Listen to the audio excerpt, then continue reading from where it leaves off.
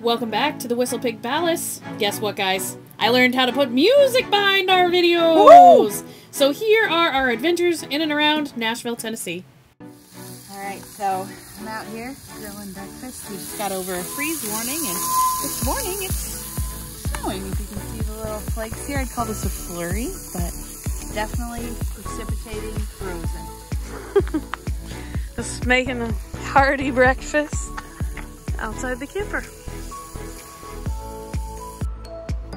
Okay, so here's the fit. Sorry, I already started eating it. I didn't think about this. But this is how it rolls in the camper. Basically, let's see if I can...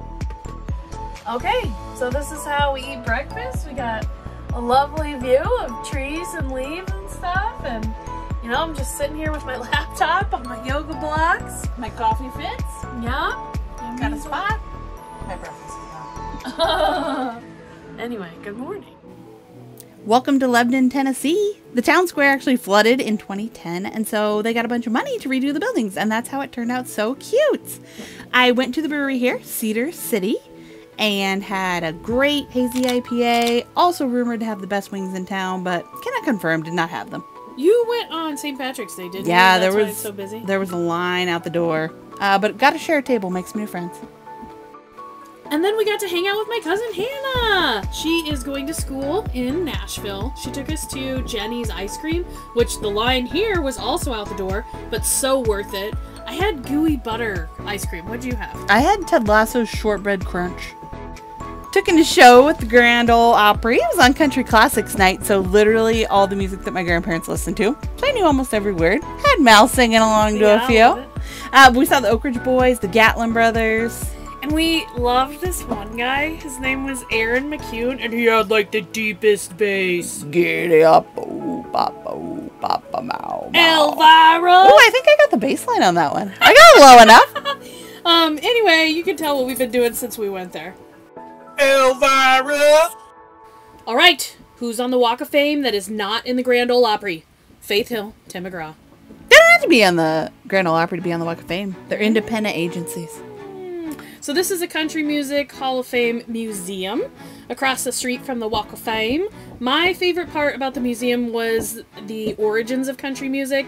So they talk about slaves coming over and playing banjos, and the immigrants from Scotland and Ireland and Pickens, and then also gospel. So just everything that goes into country music. They also had a lot of cool artifacts. So this was a lamp that Brad Paisley gave to his producer that says, "You light up my life." Because, you know, a card just wouldn't do. And here's Shania Twain's outfit from Impress Me Much. Sexy cheetah suit! My favorite part of the Country Music Hall of Fame was all the things that you found lyrics written on, because, you know, a song just doesn't come to you in the studio. So it was on napkins, coasters, even watching how the lyrics transformed into a song. Like this Chris Stapleton lyric, he approved everything on here except for the most important line, which he said should be left to professionals. This is Tootsie's Orchid Lounge. It took out the sound because she was off-key, and it was so crowded in there. As we can see, we've been there. But this was a honky-tonk more suited to us. Yes, Acme Feed and Seed. I went here with my mom when we went to Nashville a couple years ago. It's a great place. They had Nashville hot chicken, great beers, delicious. Loved it. What goes with a Nashville hot chicken lunch? Of course, a Nashville hot chicken ganache truffle. Oh, better than it sounds. These were amazing. We saw these guys on a YouTube video called Through Their Lens, and we were like, we have to go here. We didn't remember until we walked by. So freaking good. Nashville was nuts, and I think we may be too old for it. I mean, we got offered a Jello shot, and it was 10 a.m. New Heights Brewing was really more our speed. In more ways than one. Thus far in Tennessee, we have only found standard brews. So a Pilsner, a Lager, a Porter. This place had inventive beer. So they added pineapple into their IPA. They added lime into their lager. It was just really good. How's that for an Easter egg? Okay, why are you filming me? What did you say about the propane tank? I said that there was we have to make sure to store it in a puncture-proof place, so we're gonna put it on the truck.